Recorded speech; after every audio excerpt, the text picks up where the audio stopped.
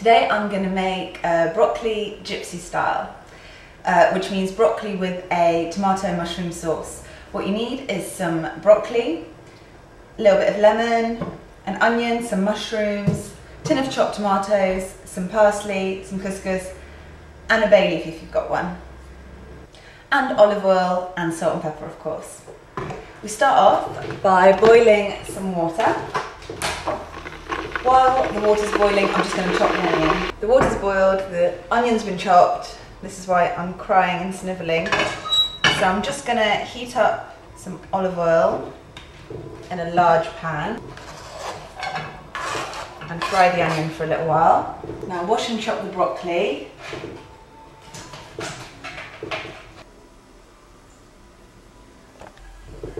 I'm going to put that in a pan.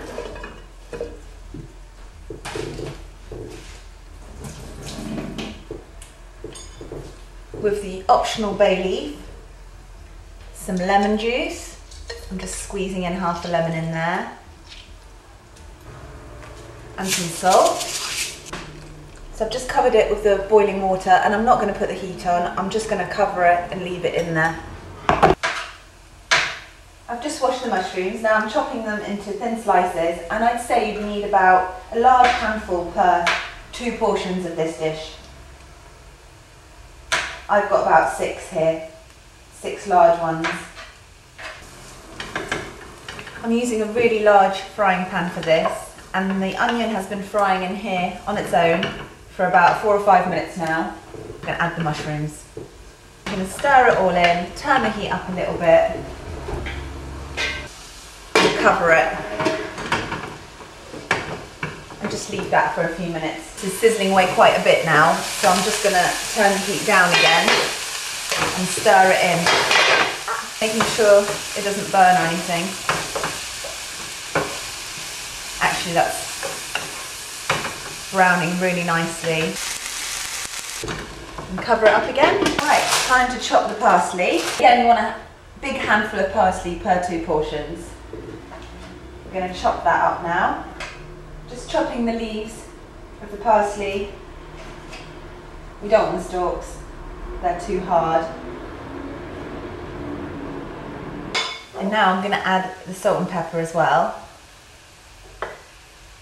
I'm using garlic salt, but you can use normal salt if you prefer, or if that's what you've got. This is a great way of eating broccoli. And broccoli is something that we should all be eating a lot more of. And put the couscous in a bowl. So the water's boiled. I'm just going to cover the couscous with the boiling water. There's about ½ centimetre on top there. And we'll just cover that. That's all we do. Couscous is one of the easiest things in the world. I'm going to add the tomatoes to the onions and the mushrooms. Stir that in.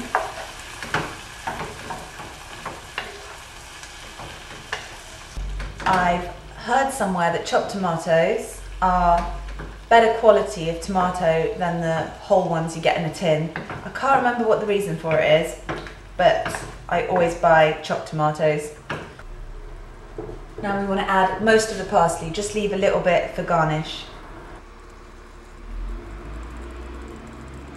And now we can cover it up and leave it to simmer for 5 minutes while we have some chilled rosé. Drain the broccoli.